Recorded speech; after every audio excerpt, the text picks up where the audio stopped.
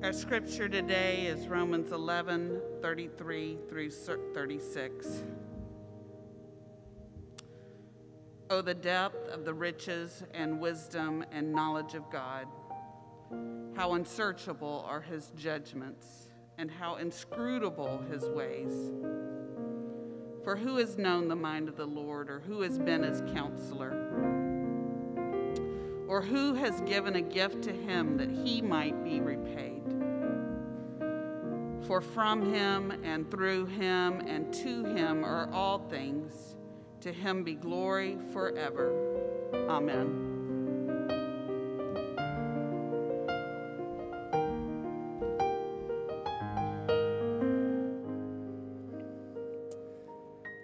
Amen. Amen. Man, I love that song. I'm glad we could share that with you today. To God be the glory forever and ever. Amen. Let's pray together. Lord, we ask you to open our hearts, open our minds to receive from you your word, which is truth, which is gospel truth. Lord, awaken our minds to understand more about who you are and more about who we are this day. Give us the grace of self-forgetfulness, and give us the grace of faith to believe and trust in you more and more today. Make us more aware of your glory. In Jesus' name we ask. Amen.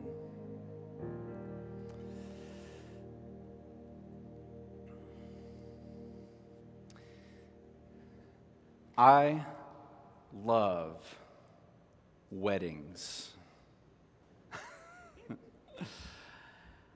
I love being up front during weddings as the pastor, standing before the congregation, because it is truly the best seat in the house. It is a front row seat for glory. One of the best moments in a wedding is when the bride first appears at the back of the room. Everyone stands, and the glory of the bride fills the room. Something great is happening, and everyone can feel it down deep in their heart. They can feel what's happening, and so we rise and we experience the weight of glory. But that's not the best part. The best part is what most people miss. The best part is the bridegroom's face. The best part is when I get to turn and look at the man standing beside me and watch his face express pure delight, pure joy, pure happiness, pure glory. This is doxology. It's a reaction to the glory of the moment. Doxa is the word glory, and logi is a response to glory, a word of glory. Doxology is a reaction to glory. And maybe you've experienced it in a wedding like I have. Or maybe you've experienced it when you witness a majestic sunset. Or maybe you've experienced it when your team makes an incredible play. Or maybe you've experienced it when you're on a roller coaster and you begin to go down the other side of the hill. You experience doxology. Maybe you've experienced it when a magician makes his assistant disappear. That moment of glory, and our response to that glory is doxology, a reaction to glory. A doxology is a reaction to the things that are stunning. A doxology is a reaction to things that we don't fully understand. Doxology is a reaction to things that are just out of our control. the glory, a reaction to glory. That is where 11 chapters of Romans have brought us. 11 chapters of Romans have brought us to the sunset, to the bride walking down the aisle, to the last second jump shot, to the top of the hill. Doxology is the response to all that God is doing, all that God has said, all that God has put on display for us in this letter so far. And so as we continue in this glory and this understanding of glory, we're going to kind of review what has God said about His glory, what has given us a display of this. And so we're going to walk through the whole book of Romans quickly. Just an overview, a snapshot of where we've been. What is the glory? All right, so in chapters 1 through 3, we realize that we have all fallen short of what? We have all fallen short of God's glory because of sin. Because we have rejected God as God, and we have said, no, I would rather serve myself. I would rather serve the created thing instead of the creature. And we are all without excuse. Romans 3:23 reads, "For all have sinned and fall short of the glory of God." And that's the bad news. And then in chapters 4 and 5, we move into this message that we can now access God's glory, which we've rejected. We can now access it through God's grace. We can now access it in a new way. No longer through the law. The law brought condemnation. The law brought awareness that we're messed up, that we blew it. And now God reveals a new way to be righteous. Grace, the free gift of God's righteousness. Through faith, we are forgiven and made right. This is the glory of God. Romans 5, verse 2. And if you have it, Laurie, if you could pull it up on the screen, my remote's not working. Romans 5, verse 2 says, "Through Him we have obtained access by faith into this grace in which we stand, and we rejoice in hope of the glory of God." Through Him, through Christ, we have access to the grace and the glory of God. The letter continues into chapter 6 and 8 with the question, so what? And in chapter 6 and 8, we hear that not only have we received God's grace and His glory, but now we can live for God's glory by the Spirit of God. We can live for God's glory because God has sent His Spirit to indwell our hearts through faith, that we can now live for Him. We can be a people who have been set free from the bondage to sin and death. And we can live for Him now. We can actually walk with Him as a people who are free. And yes, the struggle is real. Romans 7, the struggle against sin is real. But Romans 8, God's Spirit gives us strength and new life. There is now no condemnation for those who are in Christ Jesus. Amen and amen. Romans chapter 8, verse 1. And verse 18, "For I consider that the sufferings of this present time are not worth comparing with the that is to be revealed to us." You see what God is doing? God is moving us from glory to glory. God is moving us from grace to grace. He's transforming us and He's moving us. Romans 1 through 8, sin, redemption, transformation. And then in chapters 9 through 11, it's a parenthesis. It's a parenthesis in this argument, in this discussion of God's glory. And the parenthesis says this, that you can ask God hard questions about His glory. That you can ask God hard questions. And Paul asks the questions on everyone's mind. Has God's word failed the people of Israel? Has God abandoned His people?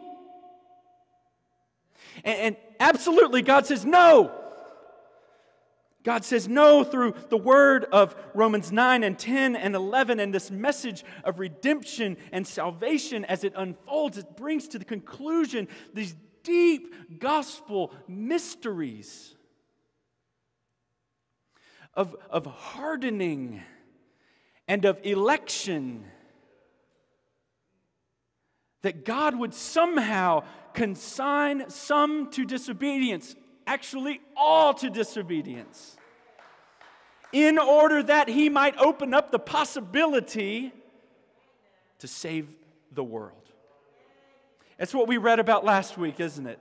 That the Gentiles, that the nations could be grafted into God's tree. And the last word in verse 32, if you have that, verse 32, it says this. He ends this entire section with these words, that God may have mercy on all. And this phrase, that God might have mercy on all, is the expression of God's glory that causes Paul to drop everything and to break into song. Oh, the depths of the riches and wisdom and knowledge of God. How unsearchable are His judgments. How inscrutable His ways. For who has known the mind of our God? Who has been His counselor? Who has given a gift to Him that He might be repaid? For from Him and through Him and to Him are all things. To Him be the glory forever and ever and ever. Amen. Do you see how God has brought us this far? Doxology is a reaction to glory. Doxology is a reaction to glory. Let's walk through this doxology. Verse 33. Oh, the depths of the riches and wisdom and knowledge of God. How unsearchable His judgments. How inscrutable His ways. The first word here is an exclamation. Oh. It's like He's saying, oh God! It's like He's saying, wow! It's like He's saying, look! Right? It begins with an exclamation. It's that moment of doxology. It's that moment of response to the glory of God. It's emotional. It's uncontrolled reaction to the glory that He's witnessed. Oh, the depth of His riches. God owns everything. Oh, the depth of His wisdom. God works all things together for good. Oh, the depths of His knowledge. God knows and organizes every detail of everything. His judgments are unsearchable. We can't fully know what God is thinking. We can't fully know. Why? Because His ways are higher than our ways. His thoughts are higher than our thoughts. We can't know. We're not God. God is God. And there is none like Him. There is none like. As soon as you put God in a box, He won't stay there. As soon as you put God in a box, He won't stay there. How inscrutable are His ways. It means His ways can't be tracked. It means you can't track God. It means you can't trace His paths, right? But you can trust His paths. You can follow Him even when you don't know where He's going.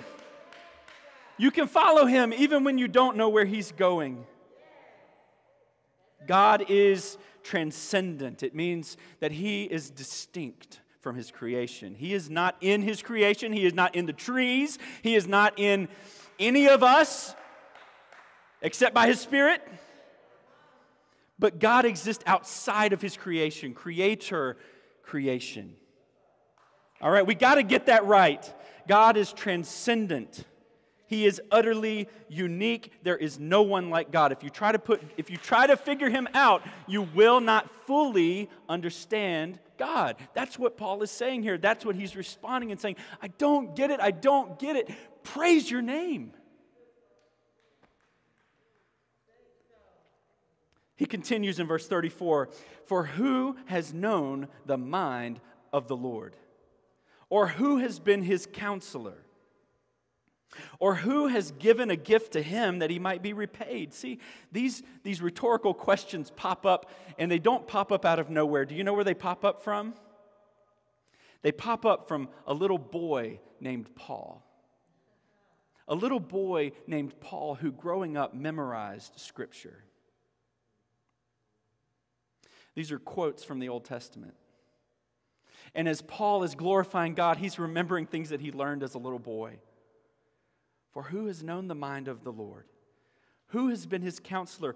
Who has given a gift to him that he might be repaid? He's quoting Isaiah and Job. And in the context, Isaiah is reacting to the glory of God's promise to bring comfort to his people after a long period of suffering.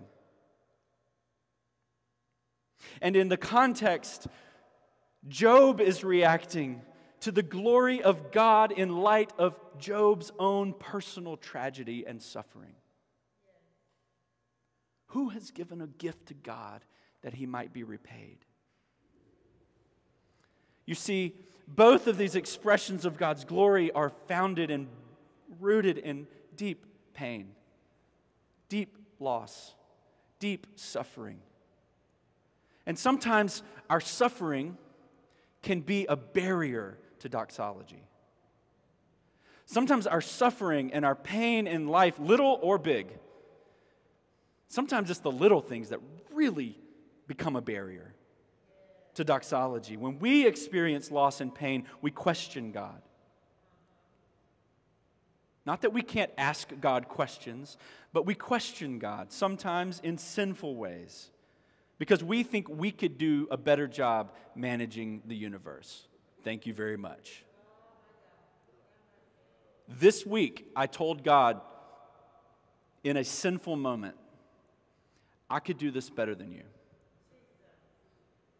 And maybe you didn't say it like I did.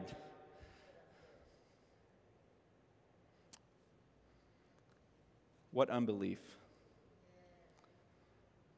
And yet, God meets us in the middle of the hard things.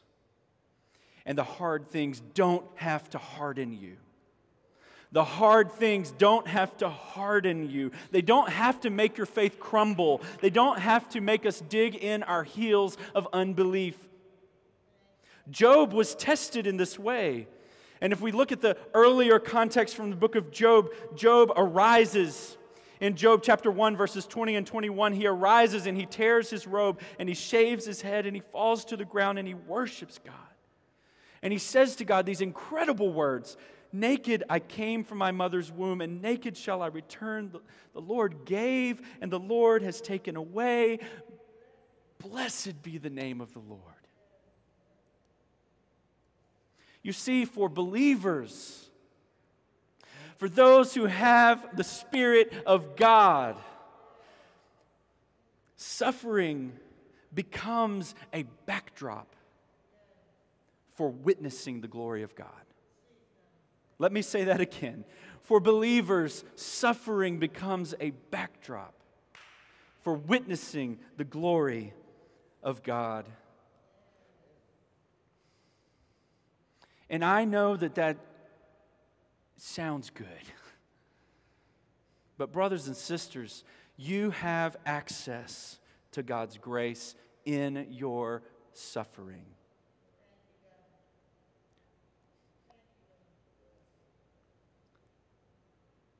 Believe Him, trust Him again.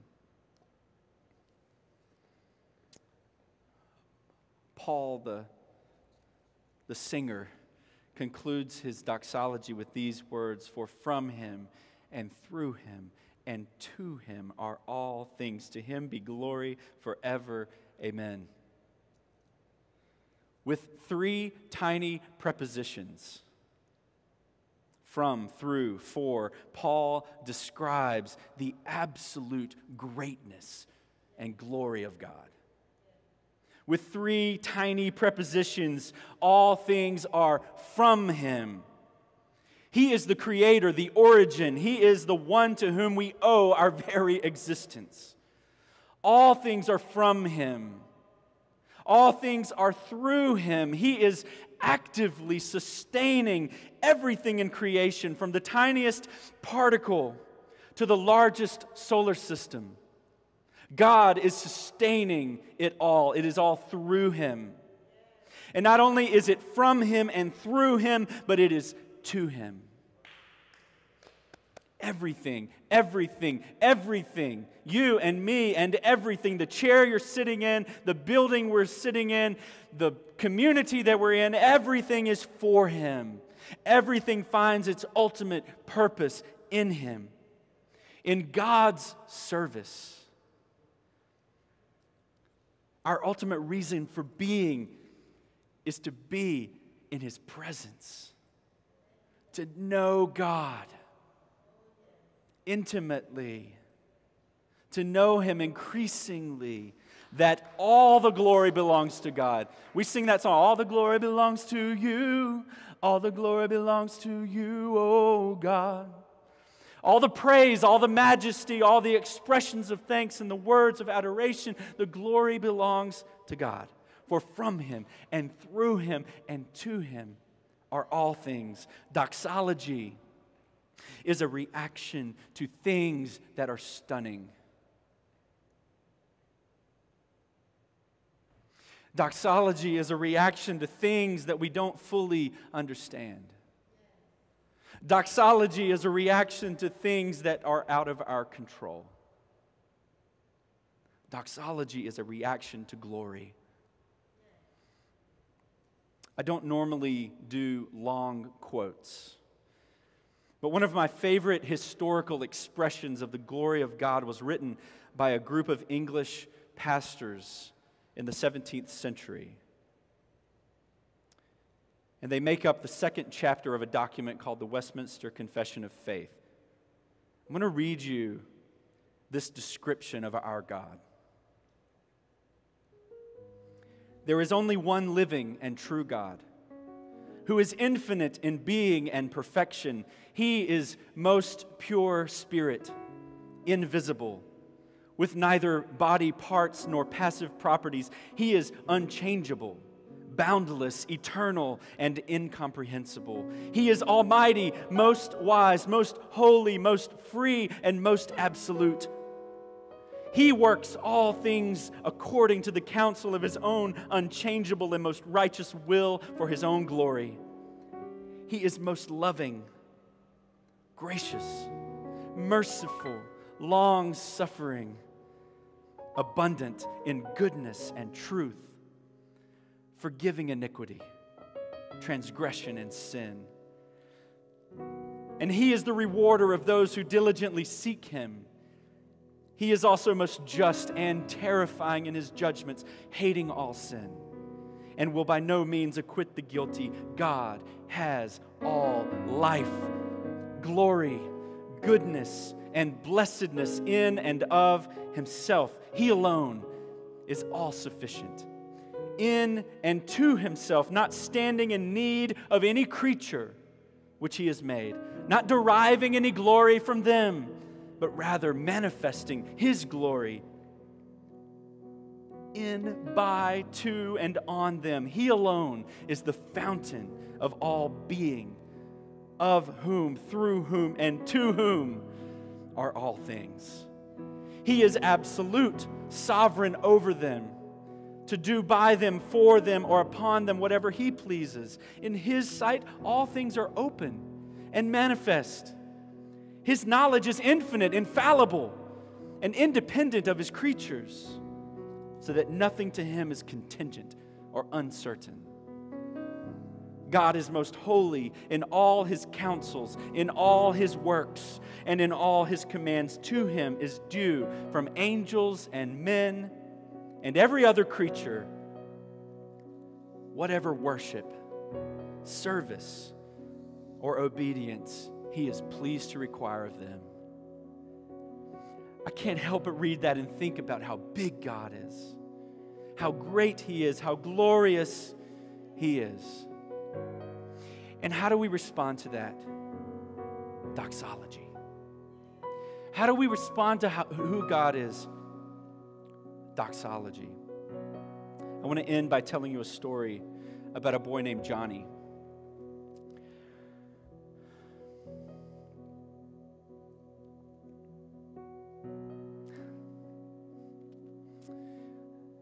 During the summer before my senior year in college, I interned with a traveling evangelist named Michael Holt. Michael is an incredible communicator of gospel truth, especially to young people, because he connects it to his own experiences of pain and loss and struggle. And I will never forget an experience we shared that summer in meeting a 12-year-old boy in a youth camp in Tennessee.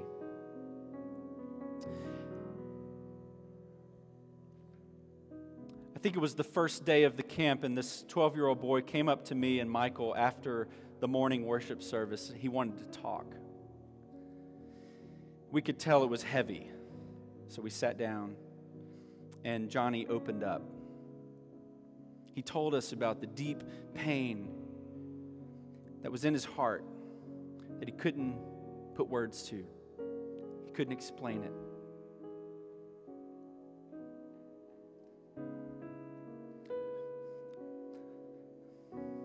Michael shared with him in a personal way the message of God's sacrifice in the person of Jesus Christ, who died on the cross to defeat evil and to make a way of redemption through faith.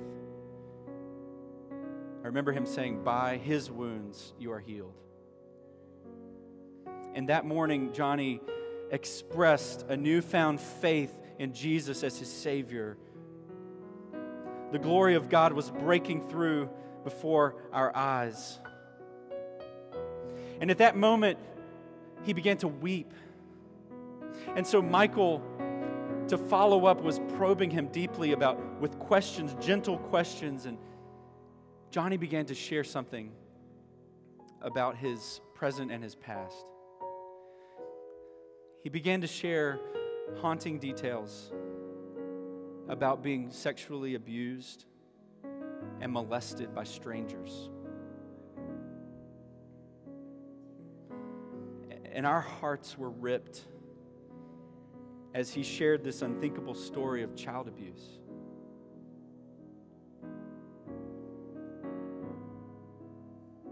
We prayed for him. We communicated what needed to be communicated to his leaders. And as the camp continued that week, there was a newfound reality to what God was doing, that God was really reaching and really ministering to people. And I'll never forget, on the last night of the camp, that evening after the meeting, the students were asked to go out into the campground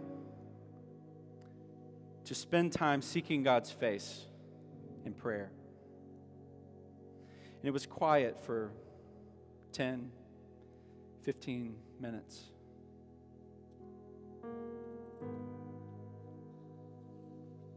Then a single voice rose out among the trees. Hallelujah. Hallelujah. For our Lord God Almighty reigns. Hallelujah. Hallelujah. Holy, holy are you, Lord God Almighty. Worthy is the Lamb. Worthy is the Lamb. You are holy. Doxology is a response to glory, even from the lips of a broken and wounded 12-year-old boy. So how should we respond? We should respond like Johnny, right? We should respond like the bridegroom. We should respond like the people of Jerusalem when Jesus came into the town riding on the back of a donkey. Hosanna! Blessed be the name of the Lord, even the King of Israel. Hosanna in the highest. Look at the glory of God.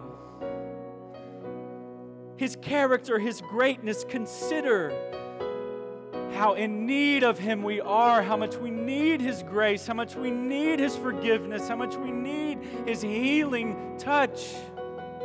Don't be afraid to ask God hard questions. And trust Him. Trust Him more and more. Trust Him more and more. Meditate on the riches of His kindness and the depths of His incomprehensible grace and glory. Let yourself react. Let yourself react to the glory of God.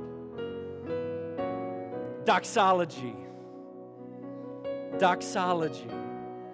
Lord, we thank You for Your word. Lord, we thank You for this expression of glory, this doxology. We thank You, Lord, for the way that You have brought us through an understanding of who we are and an understanding of Your grace and an understanding of Your transforming power by the Spirit. And God, we pray that this doxology would not just be words on a page, that it would not just be a message on a Sunday, but that it would transform us and transport us into people who live lives of doxology.